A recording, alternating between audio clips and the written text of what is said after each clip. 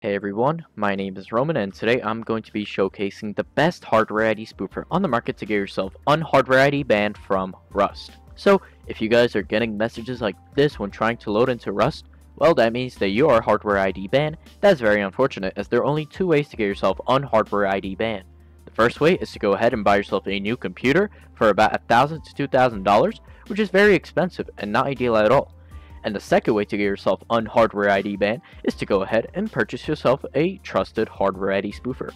What is a hardware ID spoofer, you may be asking? Well, it is something that changes your computer serials without the need of actually buying a whole new computer.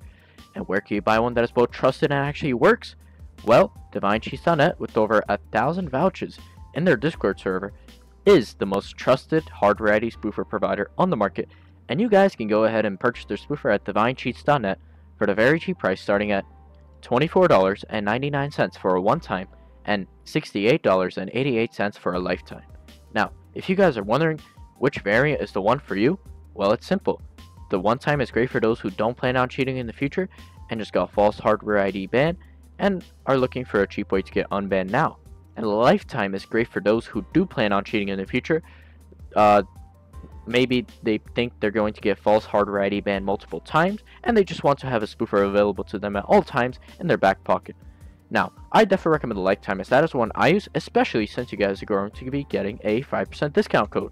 Code Roman, which is going to give you 5% off your order, $3.44 off your lifetime, $1.24 off your lifetime, one time, and it also works for any product in the store, and you guys can use it as many times as you want. So make sure you check that out. Now, let's actually get to the part where we spoof our computer. So the first thing you want to do is run the serial checker. This is very important so you guys can make changes to your serials. And the thing that you want to do is take a photo so we can actually know like if they change, you know? So let's take a photo of these serials, name it serials, exit out now. You can exit out of that too. Now run the spoofer as administrator so it can make changes to your computer serials, like for real. And then put in your license key. Should look something like that. Press spoofer and press permanent spoof and wait 1 or 2 minutes for it to spoof.